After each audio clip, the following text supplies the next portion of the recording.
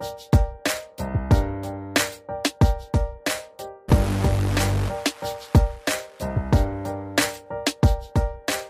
and welcome to the latest episode of Damien's Midweek Markets, the show where I talk about what's been going on in investment markets and what to look out for in the days and weeks ahead. Now, apologies to those of you who are watching the show on YouTube. There is no visuals this week because we're having work done on the studio, but I'll be back next week and you'll be able to see me as I make this show. But it is more important what I say than rather than what I actually do. So getting on with the show, from last week and to this week, investment markets continue to be preoccupied with the situation in Ukraine. Now, up until close of play on Wednesday, which was yesterday, if you had taken a look at the S&P 500 over in America and you looked at the interim period, you would have seen a beautiful example of a downtrend with a series of lower lows and lower highs with no let-up in sight. So that downtrend has been devastating, as it has been almost beautiful to look at. Now, up until that point, which was prior to today's news of Russia's invasion of the Ukraine, the key market driver continues to be the concerns over rising tensions on the border of Ukraine against a backdrop of rising inflation and tightening monetary policy, especially from Western central banks. Now, gold continues to shine as described last week, having finally breached that $1,900 level. As mentioned in my 80/20 investor newsletter on Sunday, if and when the 1900 level was breached, the next upside target would be the June 2021 high of around about $1,910. Now, a break above there could see an even more aggressive move back towards that $2,000 level, which was last seen in August 2020. And at the same time, it's been interesting to note the volatility in the price of Bitcoin. If you go back to the spring of 2021, so a year ago, Bitcoin was playing a role as an inflation hedge in a risk-on environment. And when I say risk-on, I mean an environment where equity markets rally. Now, this was because real yields were rising. Now, if you remember, a real yield is the yield you would get on a bond minus the current inflation rate. Now, in such an environment of rising real yields, gold is less attractive, which explains why its performance had been lackluster over the second half of 2021. However, Bitcoin's correlation with US technology stocks has been steadily increasing over the last year, and so much so that after the tech-heavy Nasdaq 100 hit an all-time high in November 2021 and then slumped 15%, Bitcoin followed suit. And in fact, the price of Bitcoin also hit a peak of $68,789 in November 2021, but has since fallen by 40% as at the close of play on Wednesday, and below a crucial $41,000 level, which is a key support level. And below that price, Bitcoin looks vulnerable to further weakness. Now, obviously, today we've woken up to the news that Russia has invaded Ukraine, and the trends we've been seeing in recent weeks have exploded aggressively. Now, at the time of making this show, global stock markets are in the throes of an aggressive sell-off. Now, the FTSE 100 is down over 3% today, while the German DAX is down almost 5%. The Russian stock market is down 35% today alone, taking its fall in the last week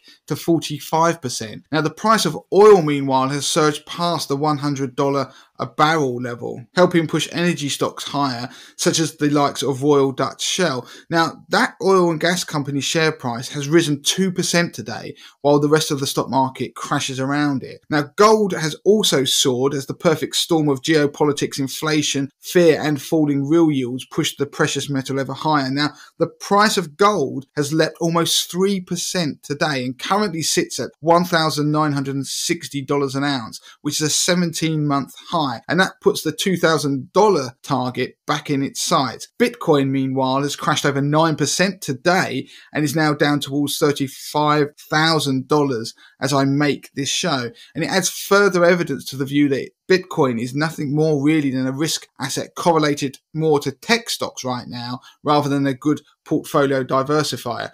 There has, of course, been an accelerated flight to haven assets such as government bonds in the wake of the invasion, with the 10-year US Treasury yield dropping from 2% to 1.88% today. Now, that is a big move for one day, and we've seen similar moves in UK gilt markets. But while falling yields are positive for the price of bonds, as it means your bond holdings are actually increasing in value, bonds are quite a complicated haven play right now. And as highlighted last week, bonds have struggled in 2022 so far, as central bank monetary policy outlooks have turned increasingly hawkish, which means they're likely to continue to tighten monetary policy, which includes putting up interest rates. Now, with the market betting that we will see at least 6 interest rate hikes in the US this year, 2 in the Eurozone, and the Bank of England base rate hit 2% by this time next year, bonds continue to struggle against that backdrop. It means that bonds are being pushed and pulled by contrasting forces. I mean, on the one hand, you've got a risk-off environment, such as the one sparked by the Ukraine crisis.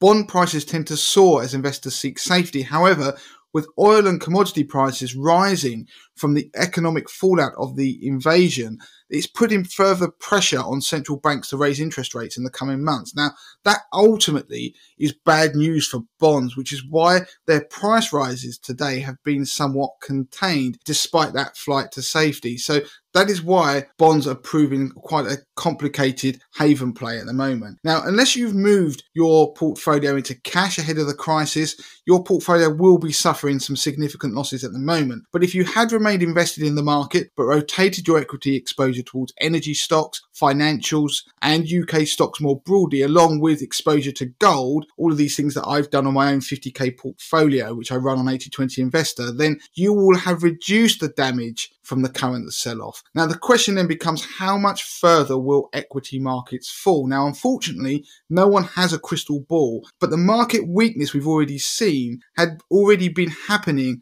beneath the surface of the headline indices, such as the S&P 500, for a number of months now, as I've explained on these shows. Now, some analysts suggest that equity market shocks centered around the breakout of a war tend to be quite aggressive in nature, but relatively short-lived. However, even if that is true, the inflationary backdrop and tightening monetary policy and slowing economic growth remain headwinds for this market, and the Ukraine crisis could exacerbate the inflation issues globally, given that rise in oil and commodity prices. Now, if you want a benchmark to keep an eye on in the short term, then if we look at the S&P 500 in America, it officially entered correction territory this week, which means it's fallen 10% from its recent high. Now, it also, today as I make this show, has fallen below its January intraday low of 4,222. And that's after it opened up down 2% as a result of that invasion. Now, it means if you're looking downwards, that the 4,100 level is a key level of potential support, and then down to the 4,000 level, which would be downside targets if we don't find a bottom soon. But no one knows when that bottom's going to be in. We'll have to look to see how markets react in the coming days and weeks, and particularly around those recent lows, like I said, in January, but also in the first half of 2021, because right now, equity markets are not only giving up a lot of their gains in recent months, but almost over the last year, with the tech stocks in particular